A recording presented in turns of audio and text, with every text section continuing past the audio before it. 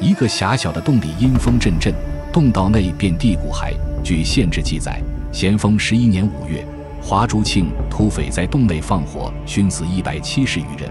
可见土匪横行的时代是人命如草芥。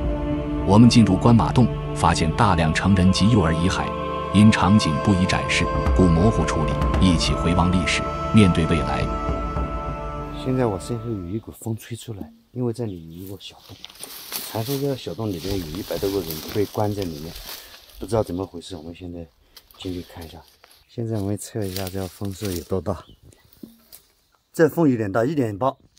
这里面这个风吹出来，它每秒是1.8米，看现在1.7秒，1.7秒每米。对，这个洞不一般，真的不一般。看一下。挖出来了吗？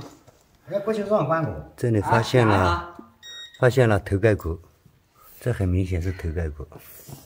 好，果然有人在里边牺牲。现在我们继续朝里边看，这个洞道有点大。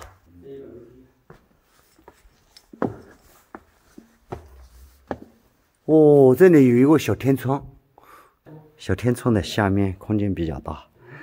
我们是从那个方向进来的这个小洞，现在翻过来以后，这里又是一个相当大的厅，向右手边转过去的。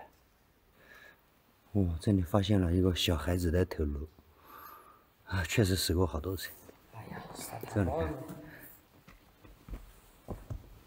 看，这里是小天窗的位置，好像有墙这个地方。这里又有一个头盖骨，里面比较光滑。这里还有骨头，这里也是，这是腿骨。这些有坑，这些地方。这个还是头盖骨，这个。这里又发现了，还是腿骨。这里边还真不少，人的骨头还真不少。这个小天窗的下边还有一堆，对，这个是成人的。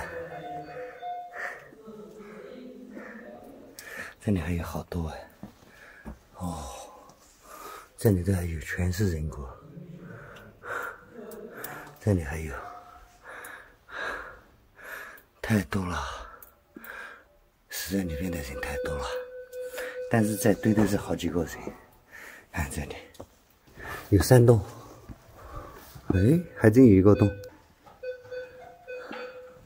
啊，就到这个地方了，头盖骨和腿骨。到处都是人骨，哦，腿骨，这些地方全是，还有这边，这里也是，到处都是。这里，看，据说是烟熏的，烟熏的时候它往上边跑，所以说上面的烟雾更大。这个是成人的，这个。这个子还有点高，这个。这腿骨还有点大，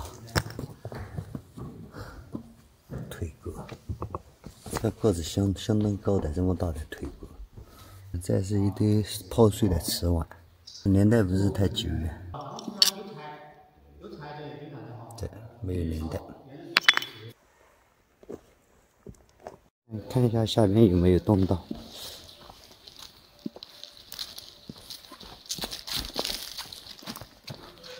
这个地方下去的好像有一个洞道，这好大的一个沉积物。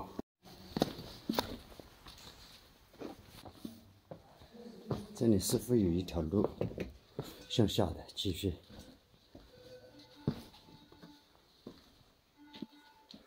就这了，这还有洞，这下头还有层，看得出这里有人切的痕迹。地上都比较光滑。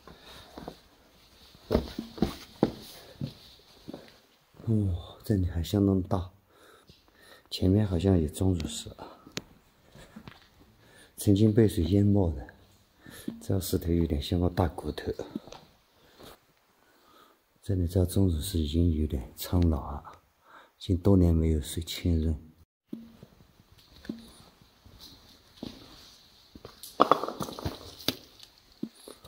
哦，这里还是向下的，好像有一个竖起。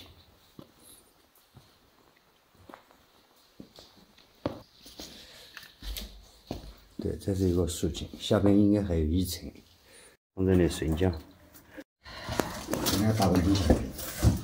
刚才从这里降下来了。13个人呢，你一说一下好。下边还有一些空间，现在已经下来了。这下边还有一些裂缝。我这个石头是相当快的。啊，这里隔壁还有一个，哇，这个石头有点长得奇葩。这里，啊，这里还有一个空腔。是系统做了30分钟，碳都用了3分钟。这里还真有人来过，居然在上面写字。这蝙蝠在这里发抖，有好多字。这个啊，就是一个。你看这里好几个针字，说明他们在里边用这针来记录天数，可以说是度日如年。从这里过去有一个洞道，过去看看这里有没有洞道。哦。还真有一个洞，向下的，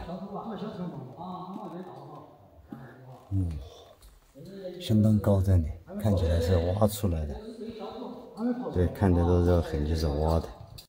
有一条路，一条路进来的，这一堆乱石，然后洞道是向上的。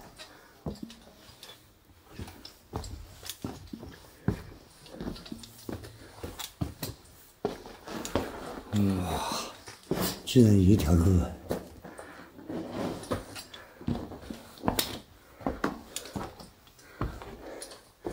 上面好像还有一层，这是一个狭缝。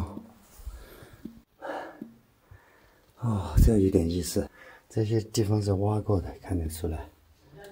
这里看起来前面还有洞道，这个有点奇怪。对，这里，诶，这个是什么东西？这是白虎巨鼠的粪便。看这里，发现树叶，但是上面好像没有洞。哦，这里是不是通向地表？这个方向过来了，这里还有骨头。这里是不是挖出来的这个洞道？一个小洞，估计上不去了。洞道就到那个地方，老鼠应该可以进出，但是人过不去了。关马洞知道的人很少，不过那些骨骸遍地的场景还在，见证着关马洞那段血腥的历史。